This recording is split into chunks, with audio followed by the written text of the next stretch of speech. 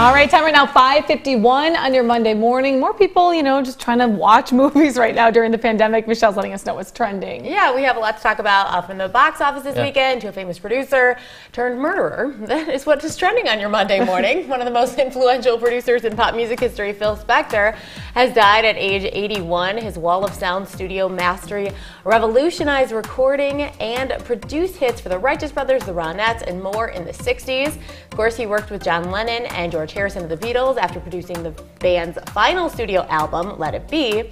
But in 2003, he was accused and later convicted of murdering actress Lana Clarkson and sentenced to 19 years to life in prison in California. And I didn't know all of this. I knew more of what he was tied to with the Beatles, but not the rest of it. Yeah. For some reason, I missed that half. I feel like you could probably spend some time online today and get a lot of that half. Yeah.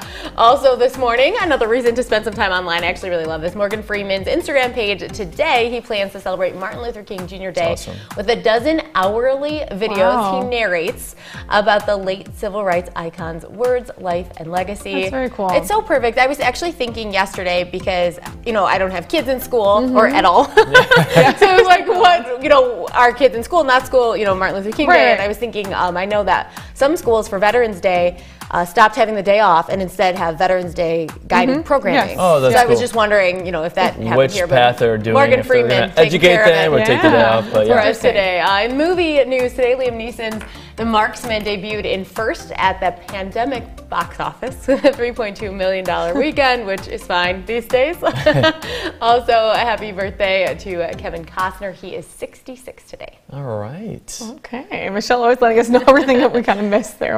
You've been pretty good with movies lately, I feel Trying to. I was actually, Michelle told me about The Night Stalker a couple weeks ago. It's the Netflix documentary. Watch that this weekend. It's terrifying, but it's a docuseries on kind of a serial killer. But kind of interesting. I feel like we're just waking up these days and watching things that we normally wouldn't just because we have more time to fill. Yeah, sorry, 5:53 this morning. I want to give you a live look outside. We did see some assault crews out there this morning. I'm going to tell you why more people are spending money at the gas station.